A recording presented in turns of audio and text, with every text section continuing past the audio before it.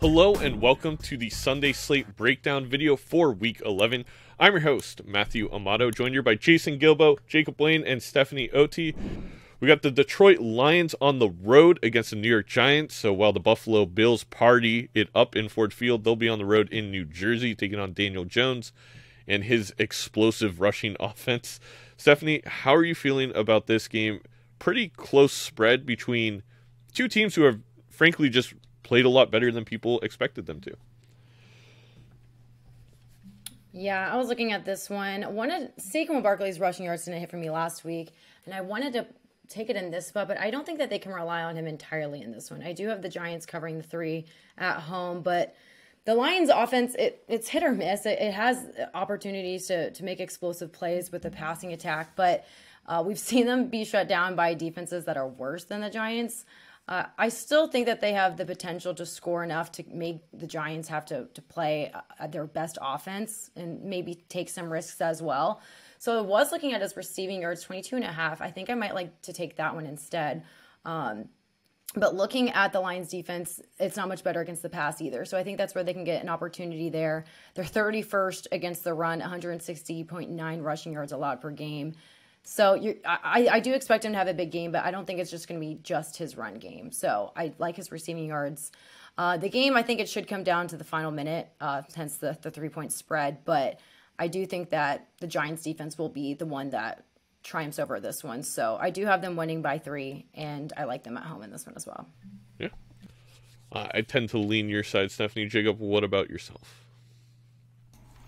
Yeah, this was a tough one to handicap for me on the spread. I think there are reasons to like both teams. On the Giants side, obviously this Lions defense has been atrocious all year, and Jared Goff historically has really struggled on the road. Their offense as a whole has been a lot worse on the road this season, and the Giants are going to blitz the crap out of Jared Goff, and typically he hasn't been the best against the blitz throughout his career. But you look at this Giants team, and they really got thoroughly outplayed by the Texans last week. The Texans should have won that game, had several opportunities to do so.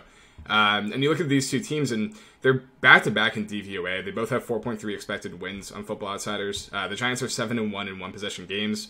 Gotten rather lucky with that. The Lions are 2-4 in one-possession games. So I think these teams are a lot closer in terms of quality than their records suggest. There is a bit of a letdown factor for the Lions, though, after 2 massive divisional wins over the Packers and Bears, now going on the road, out of conference, or out of division, I mean. And then you also look at the Giants, and there's a look ahead with the Cowboys on Thursday on Thanksgiving, which is a massive game for their divisional chances. So altogether, there's a lot of reasons to like both sides on the spread, and it was really difficult for me to pick one of them. I think that's a really good point. The one line before we get to you, Jason, that stands out for me, and it's why I haven't made the Giants -3 an official bet, is A, I want to know how much Swift is going to be used in this game. But B, it's just that those average line yards by the Detroit Lions, that offensive line is so good, and it's only going to get better. And I really think, how much time of possession could they have in this game? And that's what I'm kind of scared off the Giants -3. Maybe even if it was -2.5, I'd be on them. But Jason, you're not scared. You're not a pansy like me. No, I'm not. I like the Giants -3 here.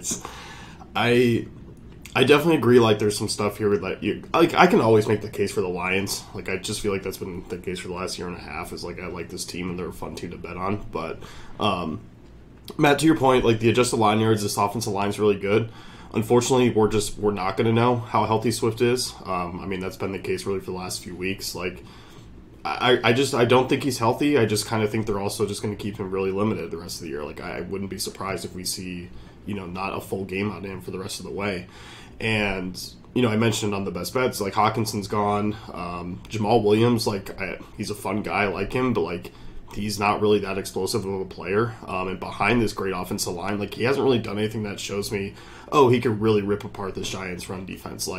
It's been pretty pedestrian over the last few weeks, and, they have faced some decent run defense, but overall defenses, but run defenses have been pretty poor, and they just really haven't been able to get anything going. They're going to put rely a lot on Goff this week, and I just don't like a road game in a windy, cold day in New Jersey for him to really thrive in this spot. And I just think between Barkley and Daniel Jones and the rushing attack against this defense, they're going to be able to sustain drives. They're going to be able to put points on the board. Whether they finish off those drives is going to be the key part.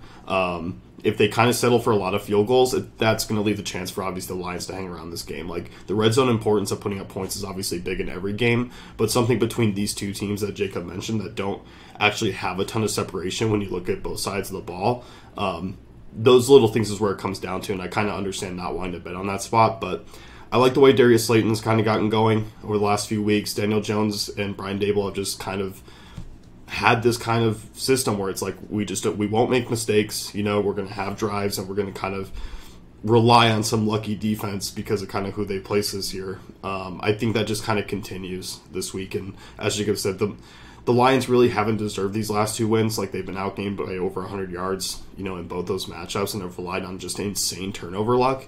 And the turnovers haven't really happened with the Giants this year. So I think at home they take care of business, and the look-ahead spot is certainly there. But I think knowing just how important every game is and the way Dable coaches, I don't worry about that, I guess, a ton. Yeah, I guess that's fair. And something that hasn't been brought up is I personally believe there is a stupidly high coaching advantage on the New York Giants side of the ball. I do agree with you, Jacob, that the offensive... Another shot at Dan Campbell. I can't... that's two in one video. I don't like offensive... This. Matt went from loving Dan Campbell to hating Dan Campbell I never loved Dan Campbell. I have always been against that kind of coaching. I have always been against that always kind had of hatred for Dan. I do think the offensive playing calling on Detroit's good, but I do think the overall game management in the defensive side of the ball is just so terrible that you're almost talking me into it. I will also say on the weather standpoint, Stephanie, you brought this up in your video where you sat with a sports meteorologist and talked about it. The winds are projected to be 16 to 20 miles per hour, which is over that kind of key number of 15, where you start to see it really affect passing the football. The under. So, that's when you. He told me take unders in those big win games. 15 miles per hour is the mark. So if it's starting at 16, then start to look at the under. And with it set at 46, I think that does look like a good spot. Yeah. So, my opinion on this game is it's a no bet. I'm actually going to thoroughly enjoy watching these two teams go at it. I do, by game time, I may have some rushing props down in the comments down below, but one that Jason, Jacob, and myself all like is Daniel Jones over 34.5. He's been a rushing machine. Basically Justin Fields Jr. over here, and I think he continues to have great rushing success. And like we just said, it may be a little bit harder to pass the ball, tends to lean the under, so I'm happy with that being really my only official bet at this point in the game. Can I talk a couple of other player props? Yeah, go ahead. So the weather is concerning to me, and I'm not locking this in until I know more about that situation because Jared Goff in the wind is a yikes. But Amon-Ra St. Brown should have a good game against the splits. He ranks second among wide receivers in targets per route run against the blitz, and he has a whopping 44% team target share against the blitz. We saw Jared Goff have success against the Bears blitz last week, and a lot of it came through yards after the catch to Amon-Ra. The Giants have allowed big games to kind of pseudo slots. CeeDee Lamb, Randall Cobb, and Christian Kirk have averaged 94 receiving yards against them, so definitely a decent matchup for him. And then the other guy who I'd be targeting here would be Darius Slayton, potentially, depending on the weather.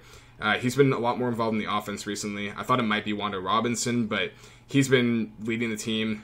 He ranks 9th in the air yard share, 37% since week 5.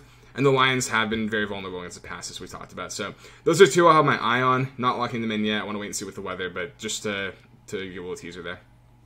All right. So the official bets for this game, we have the New York Giants -3 for Jason and Stephanie. Daniel Jones over 34.5 rushing yards for Jason, Jacob, and myself. And then Stephanie was leaning the over. I believe the weather kind of affects things here, and we'll see what it looks like at game time. And like you mentioned, Jacob, it's going to affect your player props, so obviously a big thing to keep an eye out for this one. It's going to wrap it up for this game. That's going to wrap things up. Thank you guys for watching. As always, if you liked this video, drop a like. If you did not, a dislike. Comment down below your favorite bets. Hit the subscribe button to see more content like this. And we'll see you for the next one very soon.